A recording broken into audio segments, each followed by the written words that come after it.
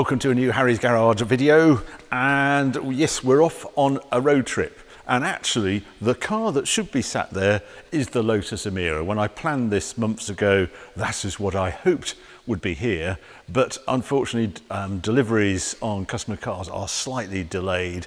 Fully understandable with everything that's going on in the world. But we're on a trip down to the south of France and can't take the Emira, so we'll take our Jaguar Project 7, which is our sort of default family favourite for these sort of road trips. I mean, we took it out off to Europe last year. We had that nightmare, didn't we, on that road that turned out to be closed and all that off-roading. It's just a very easy, great car to go and visit the continent on. But the first part of this video, I'm going to dedicate to an upgrade on the Project 7 I've been meaning to do, and this journey, this little trip, it gives us a very good excuse to do it, and that is to make the sat-nav, upgrade it so we have CarPlay. At this era of car, this is 2015, you could play your music, say, from your phone and that sort of thing via a cable, but it didn't have the full sort of CarPlay software in it. Now, there are companies that can retrofit it to this sort of car, and wanted to do it. I've ordered up the kit. Actually, if you wander over here, I've got the kit here, arrived yesterday. This is the box of tricks here, Incore, Unique Developments do it. And this was recommended to me. Someone in the comments said, I fitted this to my F-Type, works a treat. And I saw, well, did a bit of a Google, and he wasn't alone. It seems to be a really good bit of kit, and also it's priced around £500, but there's no end of kits. When I went on the website, you can fit this to all sorts of vehicles, all Range Rover Sports, all those sort of cars from 2010, 12 that have a similar system to this, but no way of actually doing CarPlay. All Audis, all BMWs, every BMW you can think of can have this fitted, but then there's some surprises when I started going down the list. Audi R8s, obviously you can do, Aventadors, Huracans, yeah, it's quite a list of cars. Oh, Maserati Ghibli, Quattroporte and stuff. So what you get in the box is this. You get, well, a list of what's in the box, instructions, and then sort of wiring looms, and I get a bit scared at this sort of stuff, but that's how you power it up. And then the very clever box of tricks that does everything, hidden in that sort of special packaging, and you need to remove the screen and sort of heater controls, and that slots into the center console, hidden away, and it all goes back, and you wouldn't know it had been fitted. The only way you do know it's fitted is when you now, once it's in, press the navigation button, and then everything comes to life on Apple CarPlay. Very clever. I'm not going to fit it because I'm very lucky to have Oxford Car Radio down the road from us. They've done lots of work on some various other things. They're very used to fitting this sort of kit. So I'm going to pop down here with this car and get it fitted tomorrow. But I'll just show you what's happening on the road trip. I'm going to go into more details when we get underway. But rather than Dover-Calais, we're going to do a trip which we did actually in McLaren GT. We're going to go Portsmouth-Caen overnight.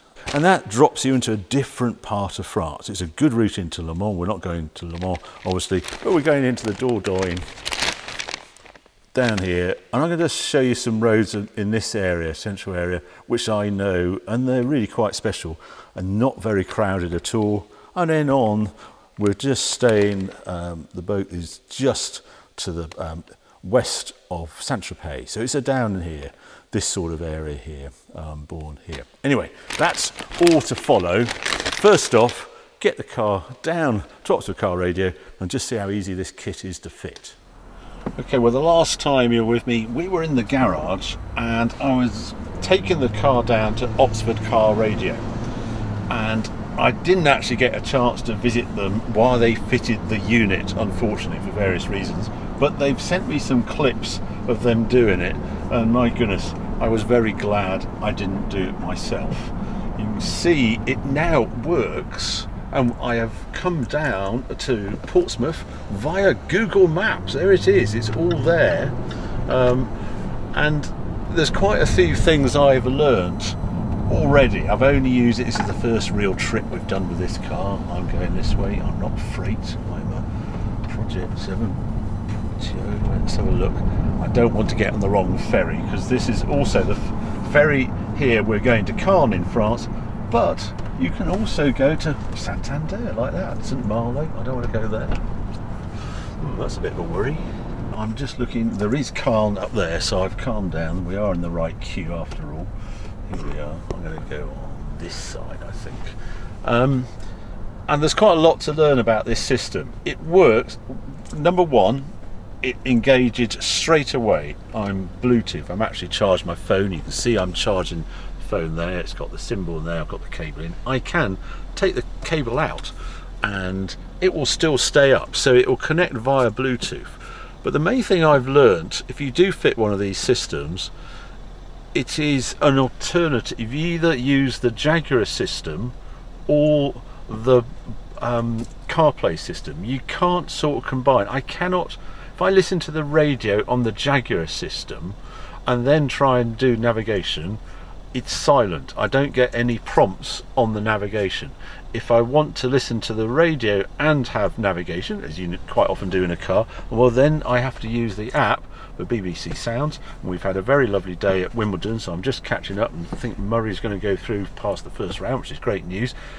But the only way I can listen to the radio if I've got the navigation and I want prompts is on the CarPlay system. The Jaguar system is redundant. So yeah, that was a surprise. On a positive note, it connects straight away. It's very easy. You get all the CarPlay things, but think of it as two completely separate systems. The navigation on the Jaguar is gone, doesn't appear. I cannot get the old map up at all. I can get all the radio and get all the phone, but I've got to go back into the Jaguar system to do it, and then I can't get any navigation. Anyway, I'm learning the system, but the positive, it just fits in, you know, it just looks right, and it's very nice to have all the, you know, prompts here. I can go here, I've got all this, yeah, in my 2015 Jaguar F-Type. I will do more updates on the system as we get to know it, as we go across France, see how it works. But so far pretty pleased. But this video now is going to swap over really to our normal road trip. We're on the ferry to Caen. We get off at an ungodly hour. I think it's 6:45 it arrives in Caen. So 7 AM we'll be off into France. And you'll join us then, and I'll go through what we're going to do, which route we're going to go and that sort of thing. But at the moment I think we've got to get passports out and show COVID passes and all the rest of it. So yeah, so far 8 out of 10 for the CarPlay system. Might go up to 9 out of 10 as I learn a bit more about it.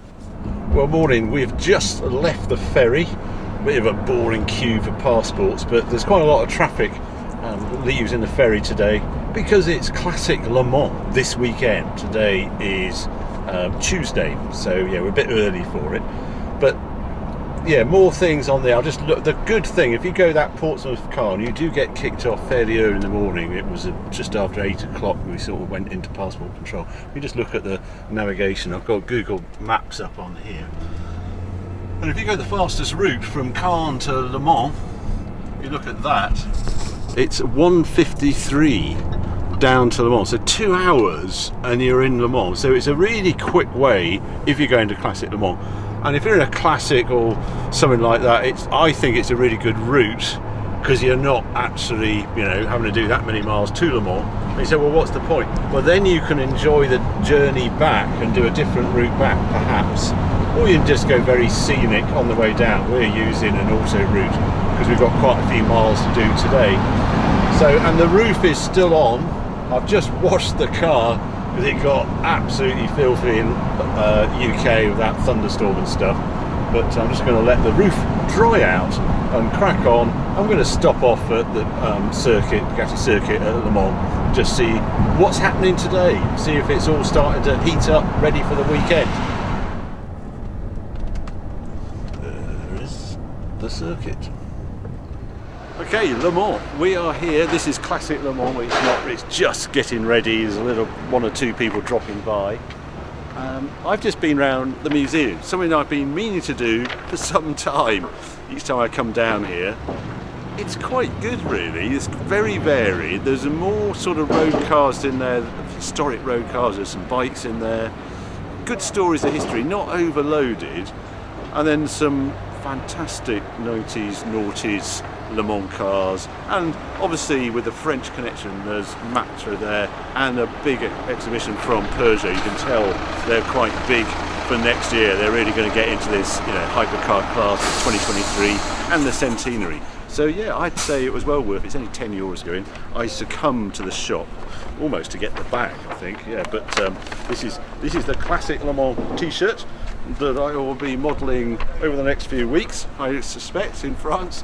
Anyway, so that's what I've just done. It's now time to, I think, to take the roof off the Project 7. But before I do that, I'll quickly show you what's happening. It is quite good just coming down from Caen. Yes, it's a paper mat, everyone. So we came into here. What I liked about the ferry, you know, 8 o'clock start. We're here. I mean, we've been here some time, at least an hour, so 1:45. Le Mans is only a sort of couple of hours away, and you can do it on a more scenic route than we just did it. But I just wanted to get here. Tours is our next destination, and we go over the map where we're going to go. Le Mans here, and Figeac is where we're actually staying tonight. This is the area I want to get into, and that's all really for tomorrow. So today's just a little bit of journey. We'll slightly go off piste, I think, going down to those and towards when we get close to our hotel. This is where we're going to go off the autoroutes that are so good in France anyway, and just start to enjoy rural France. But right now, time to take the roof off.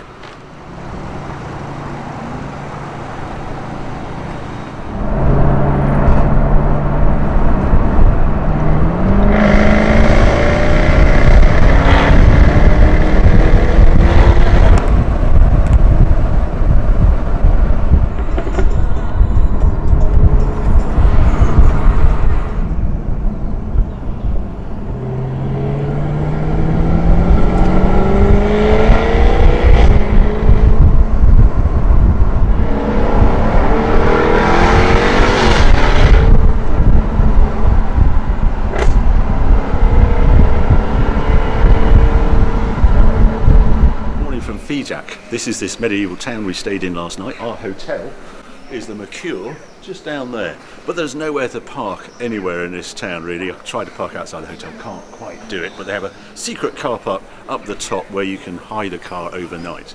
And yeah, as ever with the Project 7, packing requires soft bags at all times. And you all know I have that sort of poacher's sort of boot tucked up the back, so I've hidden the roof up there as well. Just because I've had this car 7 years, some of you might not know, this was car number 1 of the Project 7. There was 250 of them built, and these are all the signatures of the guys who built it, and Paul Newsom over there is sort of head of the programme. But every time I open a boot, it's just a lovely reminder of the history of this car. A bit more about the hotel. I always search out. Mercure is quite an interesting chain of hotels because they tend to have some quite quirky hotels on the books. They like ancient buildings that they've managed to return to a modern way and into hotels and just been repurposed. And this is a really good example of that. Medieval sort of twisting, all sorts of elements, centre courtyard, and then these funny walkways to the rooms. And it just gives you this vista over this sort of lovely courtyard garden and the topiary, etc. Actually within the structure. There's even a swimming pool up the top. You would not expect to see a swimming pool there. But anyway, today we're heading down to the coast, but there's a couple of areas. If you just want to wander around here, I'll just get the map out to show you what we did. Yeah, so where are we? Figeac is there, you can see on the map there. We actually dropped down from Le Mans. I'm not going to open up the map, but we aim for Périgueux here. It's always bigger than you think, France, and yeah, they were okay roads, but not the best. We actually dropped in Rocamadour. Now, Rocamadour was quite an amazing sort of village that's actually into the hillside. They actually built into the hillside. It's a real tourist honeypot, but it is quite an amazing area. And then we came down to Figeac here. What I want to do today is actually go to Moulins. Now we've been to Moulins. This is the famous viaduct is here, Norman Foster design. But I actually think the best sight of the viaduct is actually from underneath. And then I just want to show you some of the crazy roads in this region here, these gorges de Tarn, etc. There's some really special roads in here, and after that we're then heading off to the coast, because our end destination today, sorry about the diesel truck behind, our end destination tonight is just here. We're going to Lavendel. There's a bore, so it's not actually on here, but we've got a marina. That's where we're meeting a boat, and then we're going to spend a week down here. Slight chaos because we're blocking the square, but it's a beautiful day. It's 11:15. We need to crack on. It's about 2 hours to Malau from here.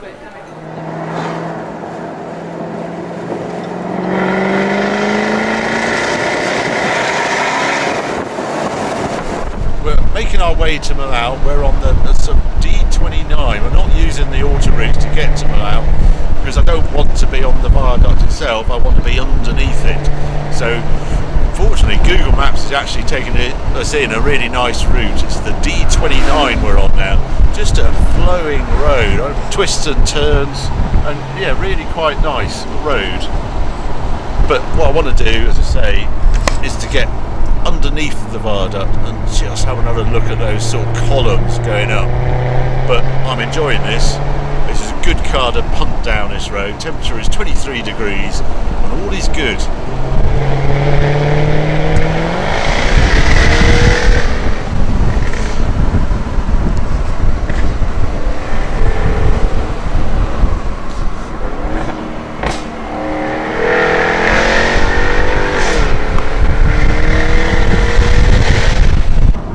This is the little base road. This is the road you want to find. So D41 coming out of Malau, and that takes you to underneath the actual viaduct itself.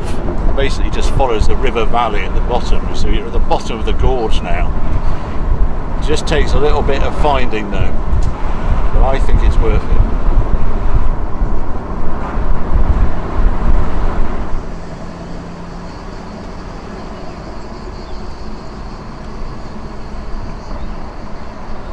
We are here. If you just look up, you'll see what I'm looking at up there. And there it is. And it just shoots across the valley here over to that side. I mean, it's just spectacular, and just how there's no sound of the road, there's no nothing. And here we are at the bottom of the valley, beautiful valley. You need nothing of it when you're actually on it, but you're right up there. We can just go back as a turn in to the left, which I've gone past, and then we can actually go to a base of one of these columns. But I think this is the tall. It's either this one's the tallest or the one over there. But yeah, really special.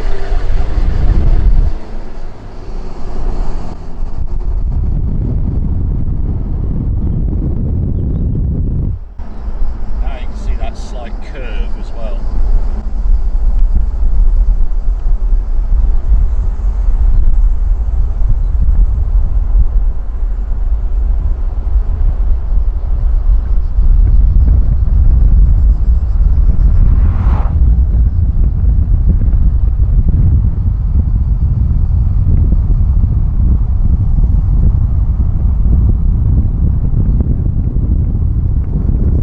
I'm fighting crickets in the background, a typical sort of south of France sound, but we are standing now under the Malau Bridge. This is the sort of pillar you can actually look at. But yeah, if you look, come down here, what always gets me about it, you can sort of see the curve as it dives into that hillside there. Apologies, I am slightly obsessed with Norman Foster and his designs. I think he's an absolute genius, and the whole team around him. Some of the designs they've done in modern architecture are just statements of design that British should be very proud of, in my view. So what now? We've spent too much time looking at bridges and sightseeing and having that really quite nice road across. So I'm unfortunately going to have to abandon what I wanted to show you, which was some of the gorges up the top and coming out of Malau. There's a gorge up here, this gorge de Tarn. If you're in this area, just have a look at some of these gorges. They're sort of cut into the hillside. There's lots of sort of rock tunnels. Fun time to stay around here. Unfortunately, we don't have the time to do it, so I'm going to dive down to Montpellier autoroute and go where we're meeting the boat tonight, and yeah, park up. So it's still about 5-6 hours, but it's auto route all the way. Right, I've done about 350 miles, I think, since Millau Viaducts. I'm at 945 miles completed for this journey. The bit I can't understand, this was not all in the aid of economy, etc., but 29.9 mpg this thing's done on the way down here. Don't get that.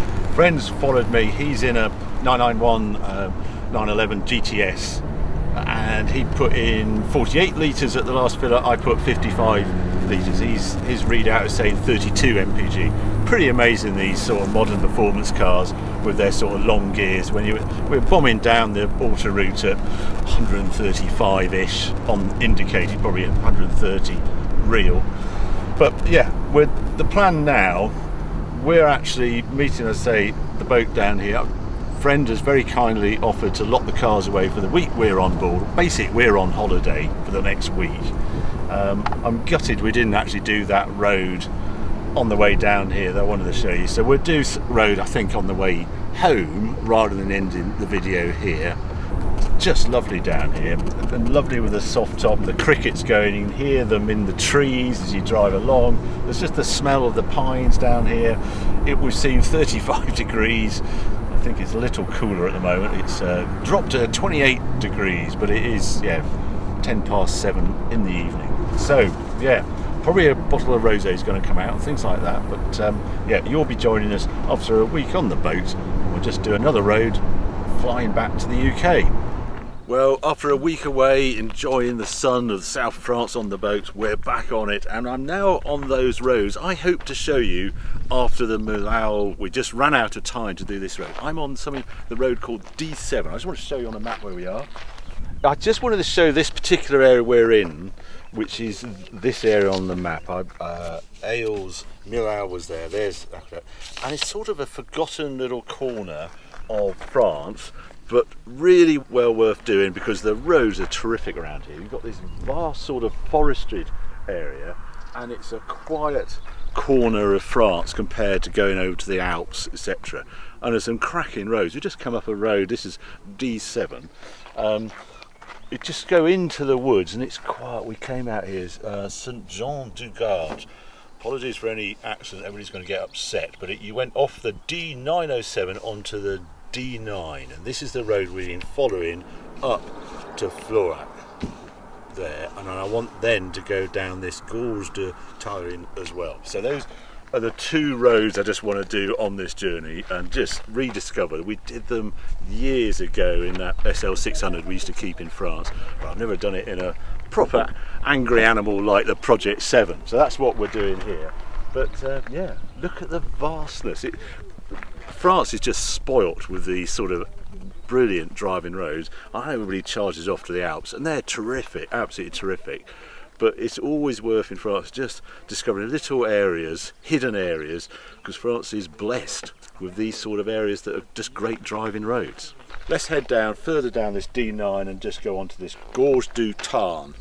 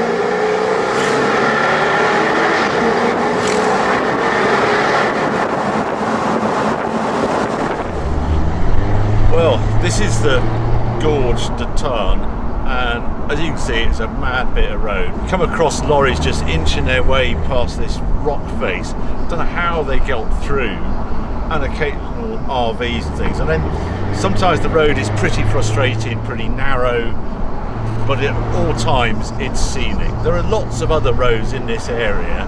I've just given you a taste. So that, you know, D7 is a really good driving road. This Gorgetan is extremely scenic, but don't bring a big wide supercar down here. Just two wheels preferable, but yeah, a little narrow sports car, classic, whatever. It's just a great different sort of area to the rest of France that are all just dashing off to the Alps, as I said before. Just a little bit about the navigation system and this adding this Carplay. We've used it a lot, but I can continue to give it 8 out of 10 just because it prevents you sort of using the Jaguar bits. So the as I said before, navigation disappears. That's no great loss. But also the hands-free goes as well, and you're reliant on the Incore hands-free, and it's not as good as the Jaguar system. And I keep finding I actually have to turn off the Bluetooth connection to the Jaguar and just rely on the one to the Incore system. I didn't realise that, but for having modern, up-to-date navigation, it's great to have that, and it does update your car. So it's a choice. But it's really useful on this drive and just skirting past the traffic and not having to rely on an old system. As we all know, they date very quickly, car systems. Project 7 V8 does amazing MPG, it's practical. I think we hide all the roof. As you know, I've got that smuggler's boot where the electric roof used to live on a F-Type, and I put the windows, the back windows and stuff, fit very neatly behind the passenger seat. So that's how I get around the luggage issues with Project 7. I have a smallish boot. But yeah, we're going to enjoy the rest of this trip, but I hope you enjoy this journey into France and just a little bit of sort of scenic tour, a different area for you to explore if you ever want to do a car tour over the next few months or years. Anyway, hope you enjoyed the video. If you have, well, keep watching, keep subscribing, more videos coming on very soon.